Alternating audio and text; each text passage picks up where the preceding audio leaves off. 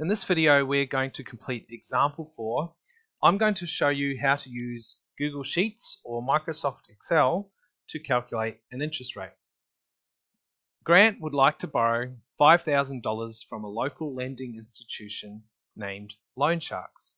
He is told that he will have to pay $500 at the end of each month for the next 12 months.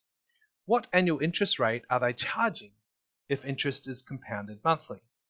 Now already we can see that this institution is called Loan Sharks, which says to me that they rip people off. So this interest rate is probably going to be very high. Anyway, looking at our formula, we'll start by finding NPER, or the number of time periods. It says here that it's over a period of 12 months and our repayments are paid monthly. So NPER is going to be 12. Next we need to find PMT, which is the repayment, and Grant pays $500 each month. So PMT is $500. And remember, we need to check whether this is a positive or negative amount.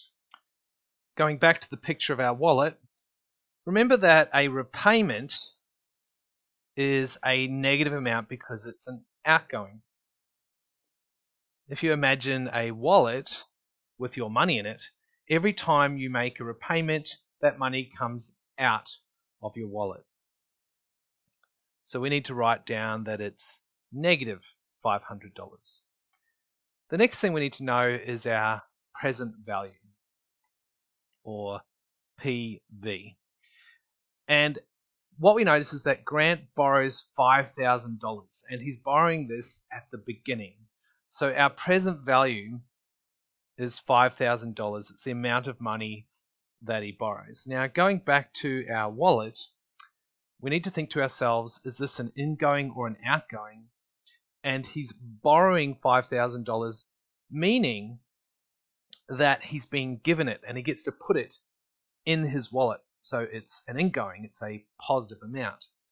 Once again, this seems to go against what we think it should be.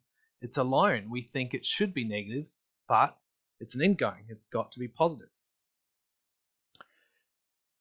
Next, we've got our future value.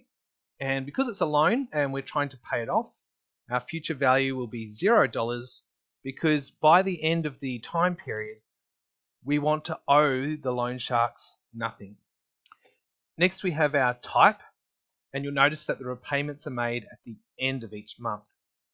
Type 0 means end of the month, and type 1 means the beginning of the month. So we're going to use type 0.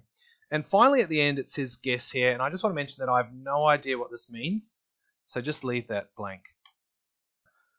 So we're going to go into Microsoft Excel, and I'm going to click on cell C7, equals rate, open my brackets, and you'll notice the first thing they want is the number of time periods, which is 12, comma, and then our repayment, which is negative $500, comma, our present value, which is $5,000, which is a positive amount, comma, our future value 0, comma, our type is 0, it's at the end of the time period, and for our guess we're just going to leave it blank and close it off with brackets, remembering that if your future value and your type are both 0, you don't have to type them in. Enter, and we get a value of 3%. So we'll write down that R, our rate, is 3%. Now some of you might look at that and say, well, that's a really low interest rate. You said that this is probably going to be a high interest rate because this institution is called the Loan Sharks. They're probably going to rip you off. Well, you need to remember that this interest rate is 3% per month because everything was calculated monthly. So we need to convert this to a yearly interest rate.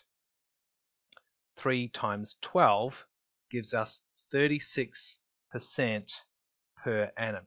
So we can see that the loan sharks are ripping off Grant. They're charging him 36% per annum, which is an extremely high interest rate.